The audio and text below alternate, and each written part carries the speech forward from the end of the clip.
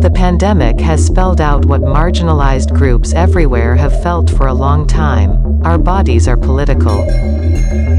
South African visual activist Zanele Muholi documented the lives of Black LGBTQIA+ communities in their solo exhibition at the Gropius Bau, putting their finger on the pulse of ever more pressing issues.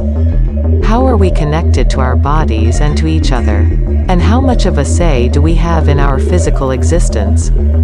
This is the third episode of Full Disclosure, a talk series by Gruppe in collaboration with the Gropius Bau. For this special, digital episode, we've invited Outreach Coordinator Sophya Kallista Frohberg, dancer MJ Harper, artists Richard Kennedy and Jenna Sutela, and the Inkanyiso collective to share their thoughts on body, art, and soul. Who are you?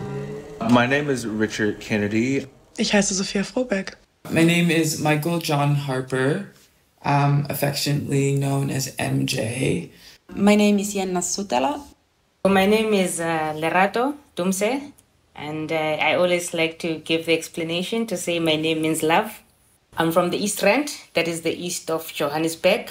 I am an artist living in Berlin, working in opera, painting, sculpture. Ich bin Kuratorin am Gropius Bau und arbeite in der Kunstvermittlung. Und ich habe dazu zusätzlich noch ein kuratorisches Forschungskollektiv an der Neuen Gesellschaft für Bildende Kunst. Das heißt CCC, Curating Through Conflict with Care. Und mein Fokus in meiner Forschung ist schwarze, zeitgenössische, queere Kunst und da eben die Perspektive auf Intersektionalität. I'm a member of Inkanyiso collective. Inkanyiso is an organization or a collective that was started by Zanele Muholi as a skills sharing platform. Everybody brings what they know and you just share with the next person. We're not big on titles. Yeah, we just trying to say everybody matters and what you got to say is important. I'm a Finnish artist based in Berlin. My work explores biological and computational systems, including the human microbiome and artificial neural networks. It often manifests as sculptures, videos, or sound. And I am a Jamaican-born, Floridian-raised artist. I come from a classical dance background. How do you work with the human body? Right now I'm working with a lot of materials from the human body and fermentation. So last year I collaborated with Markus Shimizu, who's this local fermentation genius, to make alcohol based on the saliva of a group of people. Spit Drink was a project for eWork in Luckenwalde. I've been using my own body as a way to reclaim my own space, reclaim my own sexuality, reclaim my own gender. I don't offer my body up for consumption all the time.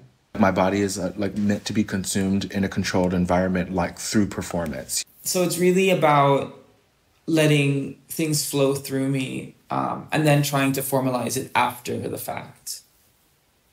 It's turned into me developing this almost like character and this is where the text enters, because then it allows me to hold on to the feeling of the character. Der Körper spielt in der Arbeit von Muholi, in den Arbeiten und in den Werken von Muholi eine ganz große und wichtige Rolle. Und es ist so, dass Muholi den Körper natürlich auch ganz zentral mit dem eigenen Queersein, der eigenen Queerness, dem eigenen Transsein und dem eigenen Schwarzsein auch verknüpft. Und dabei gibt es verschiedene Praktiken, einmal die Porträtfotografie von sich selbst, aber auch von Individuen. Und diese Fotografien dienen beispielsweise der Selbststärkung, also des Empowerments, aber auch der Richtigstellung von einem Narrativ, der sehr lange von weißen kolonialen Methoden geprägt wurde, wie zum Beispiel die Porträtfotografie während der Apartheid. But I think that my practice is really rooted in language and deconstructing work systems. And value systems and imagining a queer experience, specifically a Black queer experience, as taking great effort. So like being a literal translation of the word opera. There are not very many operas that are affirming me as a human being, as a Black human being, as a Black queer human being. So I'm kind of reclaiming that and deconstructing it and colliding it with like a contemporary experience. My biggest principle is actually rooted in improvisation, because my body has so much information from all these different techniques. They're all just different languages. Like I think that, like, and that's my obsession and my interest in translations is just like, you know, whether it be a physical language or a verbal language, I believe that they're all really connected. Für viele Menschen, die ich so dem durchschnittlichen Gropius Bau Publikum zuordnen würde, löst die Zanele Muholi Ausstellung so einen Aha-Moment aus. Also es ist ein ganz klarer Aufklärungsmoment und ein Moment der Sichtbarmachung von Lebensrealitäten außerhalb von Europa. Wenn ich über die Ausstellung nachdenke, dann sind es vor allem schwarze queere Menschen, die sich selbst sehen und die sich selbst abgebildet sehen und die sich sehen aus einer nicht weißen, nicht heterosexuellen Perspektive. Queere Praktiken, damit geht für mich einher so ein bisschen Subversivität und auch Machtkritik und auch die so Infragestellung des gängigen Arbeitens. Within ourselves, we don't speak English. So we don't use queer, but we do understand that we are diverse as a people, as a collective, and as a community. And we don't follow, you know, like your basic heteronormative ways of doing things. So I guess you could say, like, when you look at the English version of queer, that is how we live, but it's not our language.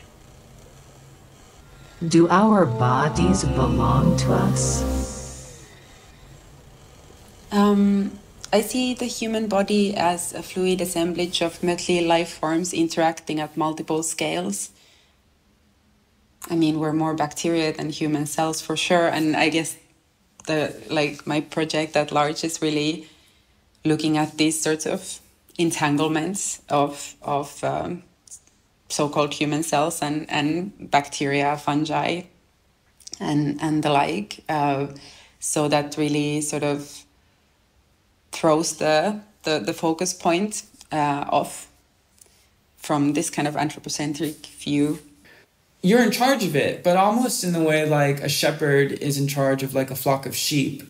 Das ist einmal für mich so eine juristische Perspektive, also wie viel juristische Selbstbestimmung habe ich, dass zum Beispiel Abtreibung spielt da eine ganz große Rolle, aber auch wie viel Macht habe ich auf die Wahrnehmung. Und da merke ich schon auch in meiner eigenen Forschung, dass der Körper nicht gleich der Körper ist, sondern dass natürlich verschiedene Körper, gesunde Körper, nicht gesunde Körper, schwarze Körper, behinderte Körper anders wahrgenommen werden und dass eben die verschiedenen Intersektionen gerade bei der Wahrnehmung und bei der Machtausübung von Körpern oder auf Körpern da eine große Rolle spielen und da irgendwie weiblich gelesene Personen eine andere Macht und Ausübung über ihren eigenen Körper haben als beispielsweise Cis-Männer und das gesamtgesellschaftlich und historisch und soziokulturell irgendwie alles verankert ist. Do our bodies belong to us? It starts all firstly with our parents, right? Because it's like, my child, I gave birth, a piece of my being. Already our ownership is taken away from there. By our parents thinking that they own us, not them looking at it like they're just a pathway for us to come into this universe. I think that our bodies both belong to us, but also belong to the earth and belong to the planet and to the cosmos and like belong to things that maybe we don't understand. Je marginalisierter und je rassifizierter, desto weniger gehört dir dein eigener Körper und desto krasser ist die Fremdwahrnehmung, die auf dich projiziert wird. I guess as queer beings, then we fight through it. And I'm going to present myself the way I want to. But also the universe receives me the way they want to. I might be feeling the most feminine today, but then I go downstairs and someone thinks I'm a guy and they address me as a he. Already, they've already taken away who I identify. We navigate, I guess, but can we fully own? It's the flawedness of human beings. I think that this is just like the age of agency, you know, and it's really beautiful to see I sing the body electric. The armies of those I love engirth me, and I engirth them. They will not let me off till I go with them, respond to them, and discorrupt them, and charge them full with the charge of the soul. Was it doubted that those who corrupt their own bodies conceal themselves?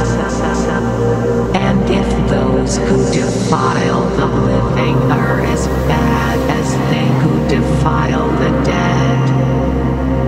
And if the body does not do fully as much as the soul? And if the body were not the soul, what is the what is the